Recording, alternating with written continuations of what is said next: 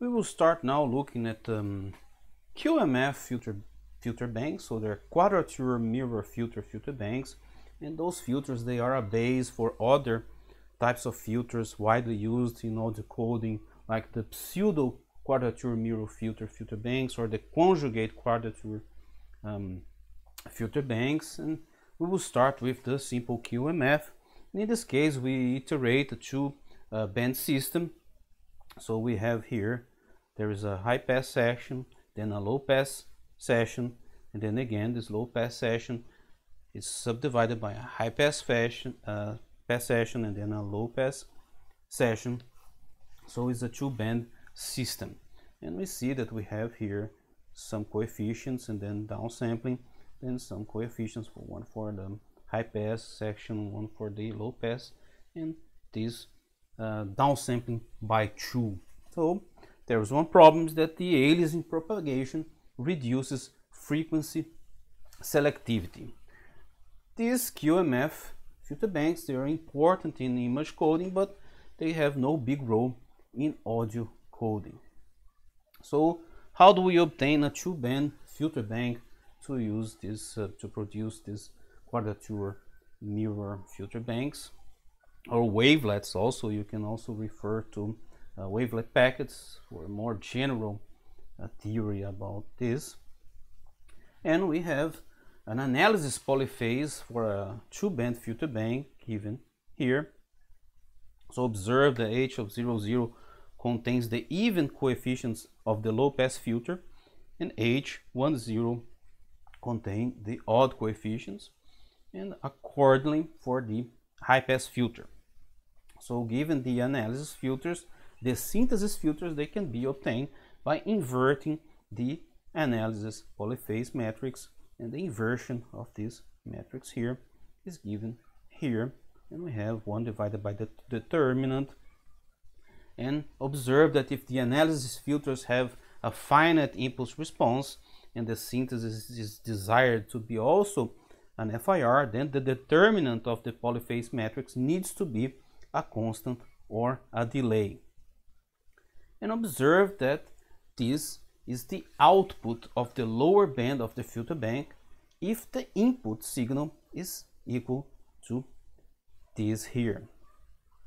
Hence, the determinant can be formulated as a convolution. So the input is the high band filter coefficients with the sign of the even coefficients flipped and switched places with the odd coefficients.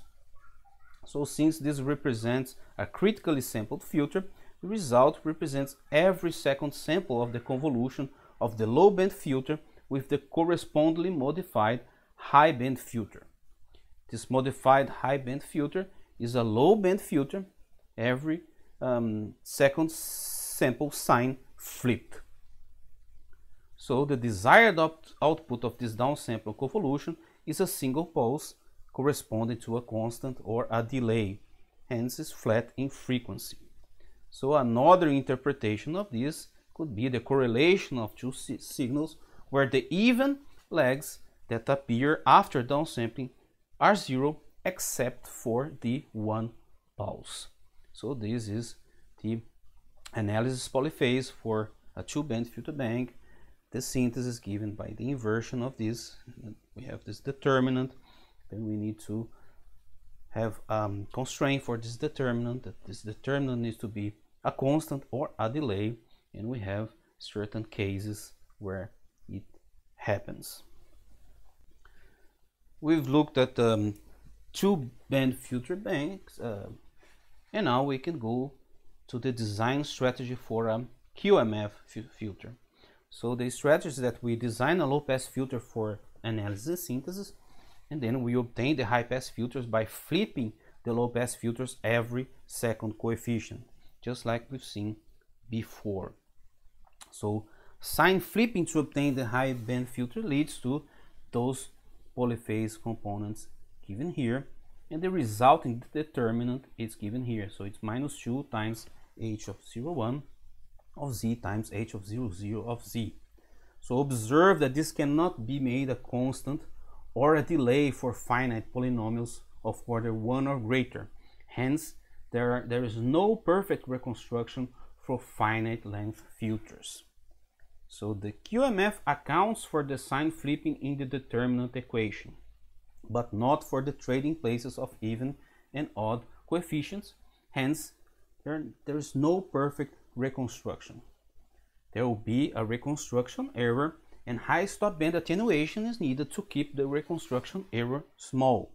So what we do is we use numerical optimization to obtain that the absolute value of h0 squared plus the absolute value of h1 squared is approximately equals to 1. And here we have a structure of this filter bank. So we have one session here, downsamplers, this is the analysis part, this is the synthesis part, and here we would have a reconstruction. In this case, it's not a perfect reconstruction. And here we have the lower band part and the upper band part, and here we have sampling frequency divided by 4. An example of the impulse response of length 96 of a QMF, it's given here. So here we have the impulse response of the low pass, and here the impulse response of the high pass.